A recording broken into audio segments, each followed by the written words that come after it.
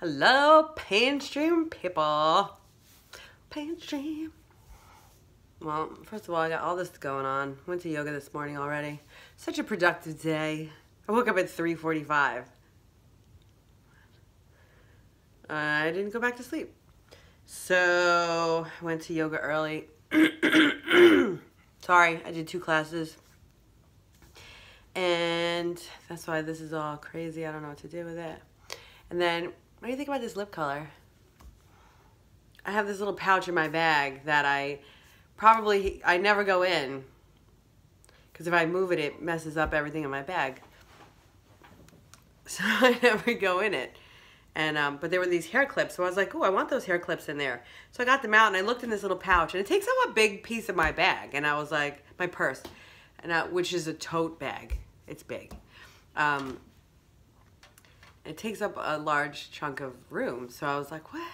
What's in here? I should look and see if I even need any of this stuff. Did I need any of this stuff? No. But there was this little lipstick. It's this color. I think it looks pretty good. It's little. It's just a sample size, so it won't stick around for long. But it'll be good for a couple nights out. Anyway. Guess what? Last day of book number 1. What's up? Oh, congratulations to us. Who's us? Me. Me. Because I'm the only one so far that's ever going to see this. So that's why I could do all this and this and this and this and no one has to know. Anyway, let's get started. Okay. Oh, so this one more page will be on this book. What women want and men don't. What women? Oh, no. So, what women don't know and men don't tell you. Ha, ha, ha. So sexist. Just the name of it is sexist. But let's go on. Let's finish it up. Ready? When a man acts like a child, his behavior forces his wife to act like his mother. I mean, it goes both ways, right? If anyone acts like a child, people around them either run or have to start compensating, right? So they act like the parent. You know? What gives you the idea that I've been in this situation?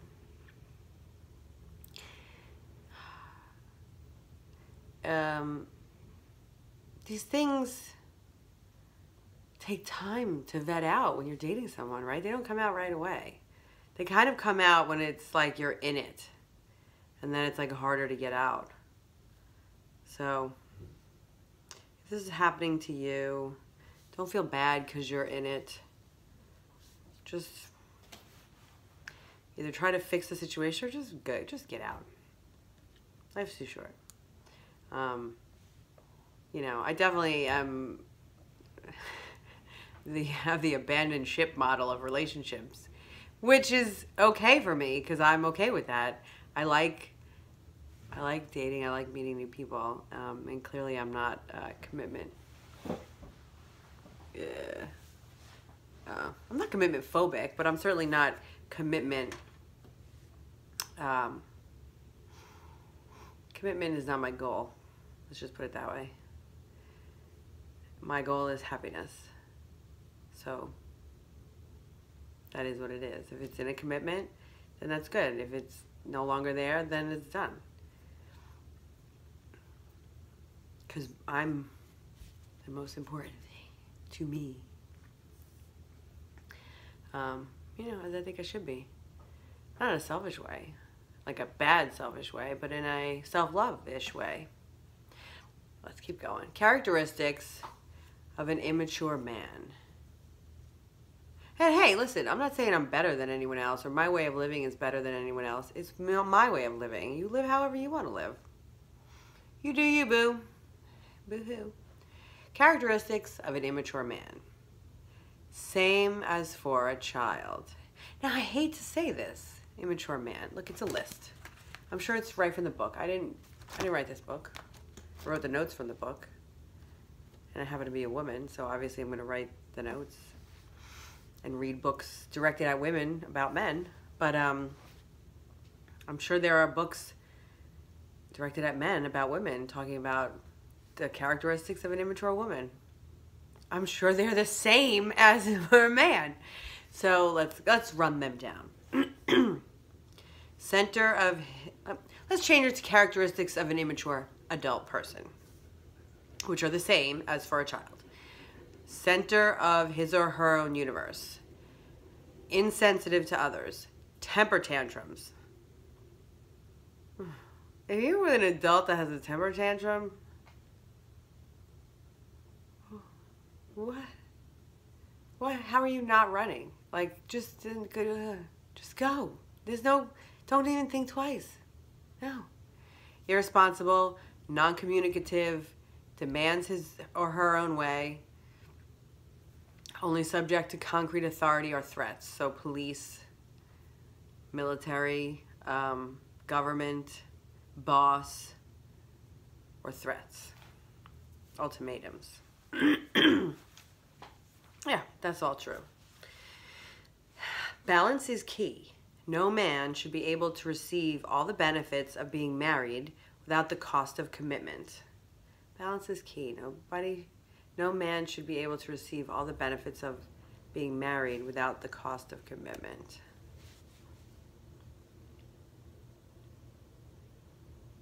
I mean, I guess. I don't know. I'm conflicted by this because marriage is a commitment, right? So what does that mean, all the benefits of marriage? I don't know. That makes it sound like marriage is a bunch of benefits. It's not. There's a bunch of negatives too, right? I don't know. The way that I feel about marriage right now, for me personally, is that I wonder, for me, I don't intend to get married again. I definitely am not having kids. I don't think I can, and I don't want them. But so if I don't have kids, I don't see the point of marriage for me. To me, I think it is much more an indication of love if I am with someone and someone is with me, not because they have to be, or because they need a lawyer and tens of thousands of dollars to get away from me, or I from them, but that they're with me because they want to be with me, and I'm with them because I want to be with them, because they bring positive things to my life and I bring positive things to their life, and we therefore want each other in our lives. A lot of people stay married for reasons other than that, and that's, to me,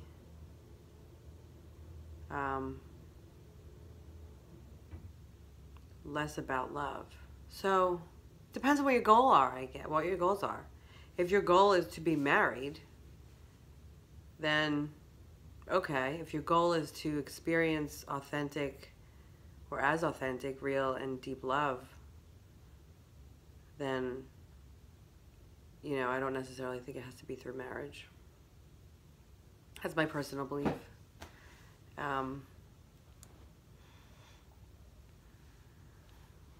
But yeah, marriage and commitment would go together. So I'm going to drop that. Feel however you want to about marriage and love and commitment. Unrest is the Holy Spirit trying to tell you that your heart is not safe. Yeah, that's probably true. Holy Spirit, higher self, unrest. So if you don't feel good about yourself, if you have negative emotions, Abraham Hicks talks about this. It's your emotional guidance system. So it's basically unrest, an uncomfortable feeling. It's a feeling. And it's something telling you, something's not right. You need to fix it. You need to change something up.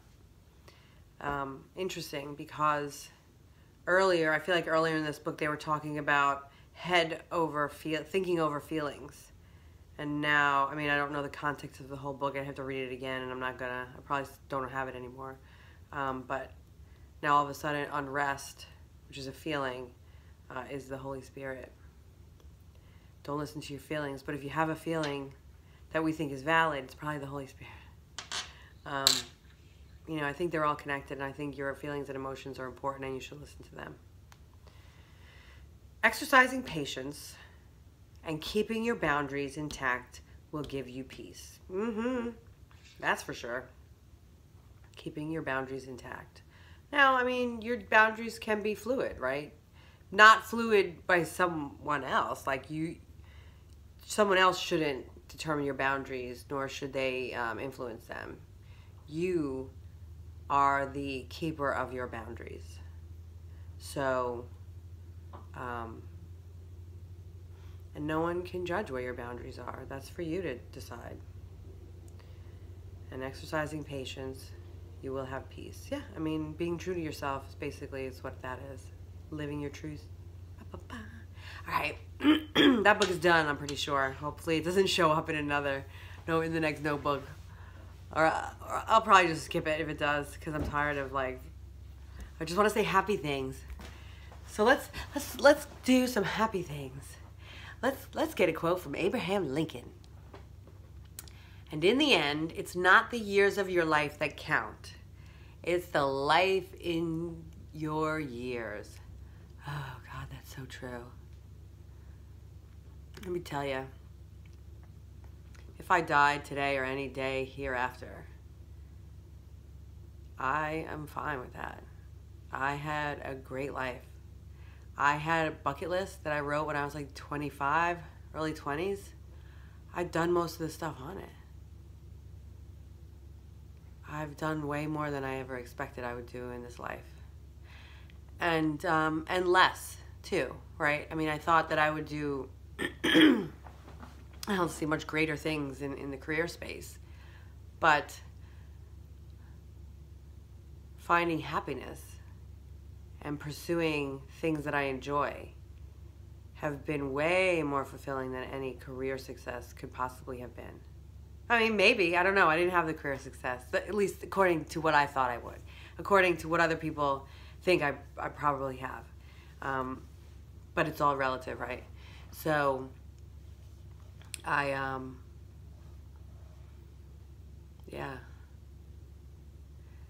It's not the years in your life that count. It's the life in your years. Dance while no one is watching, or like no one is watching. Just sing in your car loud, the top down. There is more to life than increasing its speed.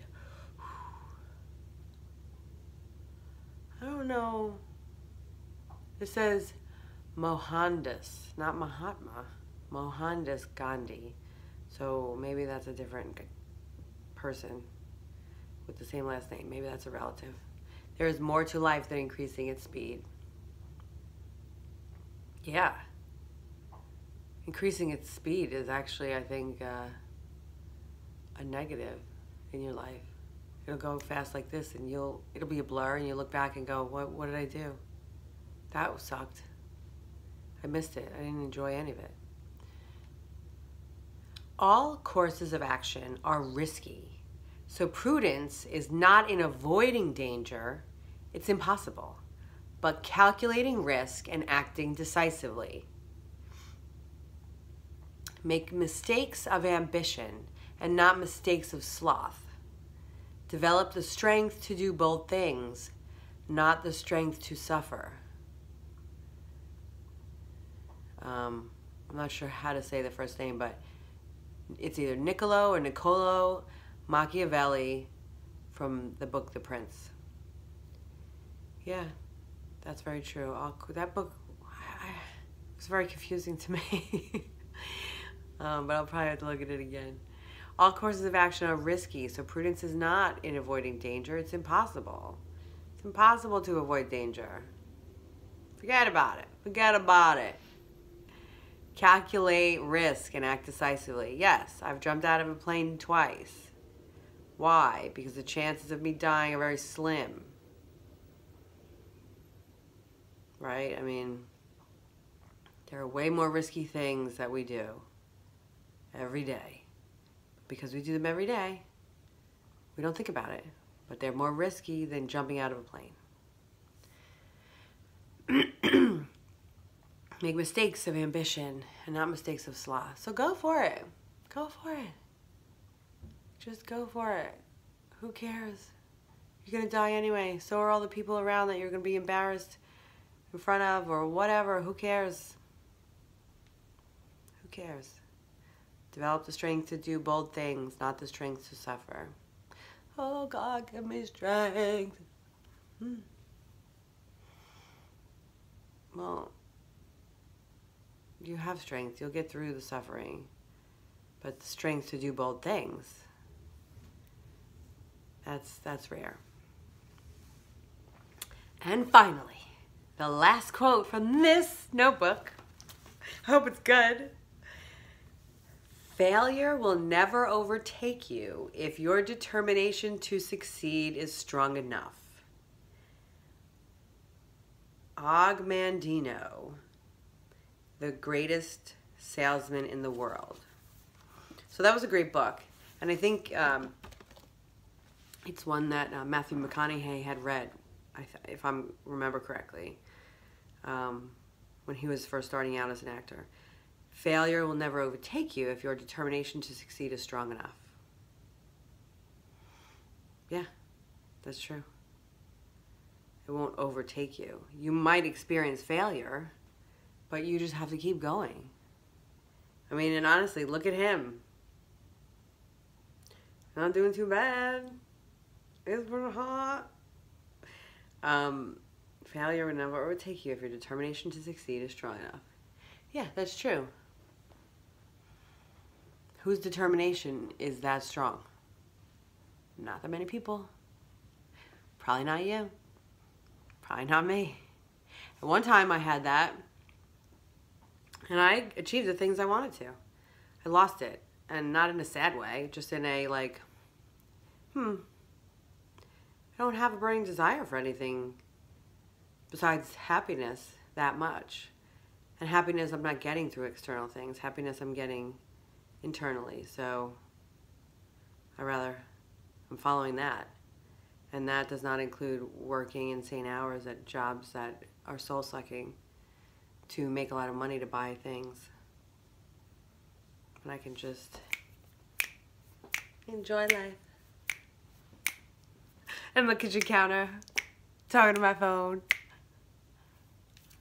Congratulations on the last notebook. Peace out.